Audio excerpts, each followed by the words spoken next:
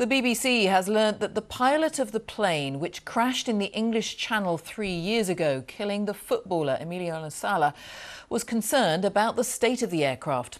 In a conversation with a friend shortly before the flight, David Ibbotson talked about several faults and described the plane as dodgy.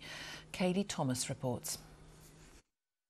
This is the last time Emiliano Sala and David Ibbotson were seen alive.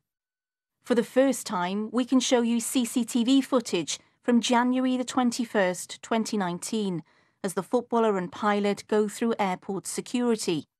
These were final checks before the striker flew from Nantes to Wales to become a Premier League player at Cardiff City. Earlier, David Ibbotson is seen on the runway, preparing the plane ahead of the flight. Everything was going to plan, and he sent this video to a pilot friend. But in a phone call to the same friend, the recording of which has been obtained by the BBC, David Ibbotson raised concerns about the plane. I picked a footballer up from Cardiff. He's just been bought from Nantes. I think it's about £20 million worth or something.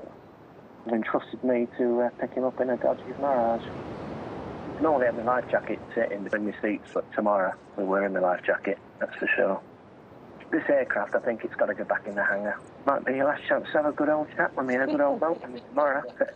Normally have my life jacket That's quite a bombshell of a tape, to actually hear it in David Ibbotson's own words, and to hear that he was concerned about the flight 24 hours earlier.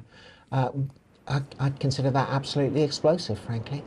David Ibbotson should never have taken the job to fly Emiliano Sala, as he wasn't a commercial pilot and couldn't legally fly at night.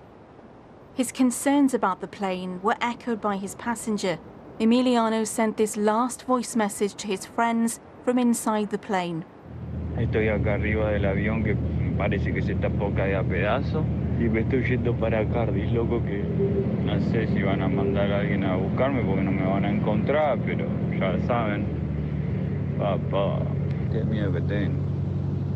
The aircraft starts taxiing towards runway 3. It's scheduled to land in Cardiff just 2 hours later. It never arrived. The depths of the English Channel, the plane's final resting place.